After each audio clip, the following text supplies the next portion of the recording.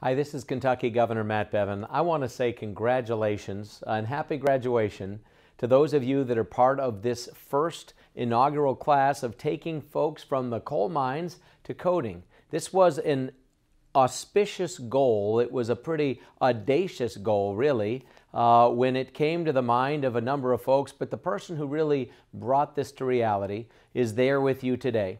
Ankur Gopal is a guy that is a doer. There's a lot of people who talk about ideas, but he's somebody who put those ideas into action. And initially said, if we can turn people into coders anywhere in the world, why not do it right here in Eastern Kentucky, where we have people with the intellect, people with the desire, and people with the need for opportunity. And so he took this idea with Interapt and said, we want to apply for some funding that will allow us to be able to put this into place. And so what initially began with 1,600 applicants, 1,600 folks, ultimately was winnowed down to 50 who were the inaugural class, and you are the 30 who came out the other end of the tunnel. You're the best of the best, literally. You are pioneers in the very same way that the people who came through the Cumberland Gap were pioneers for America. You're pioneers of an economic front.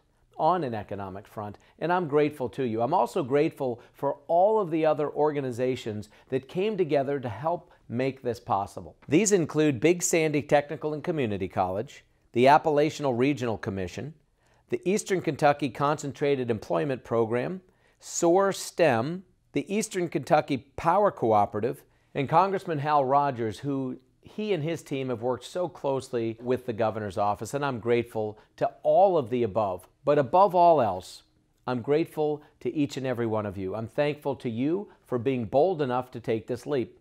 Ankur, I'm grateful to you for having the vision with Interapt to bring this to fruition.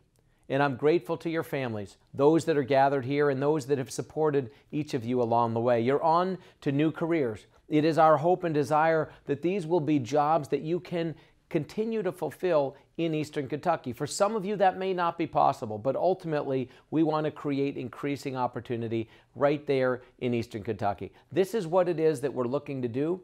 It's what I believe we can do. You're going to help us make it happen because we are Kentucky.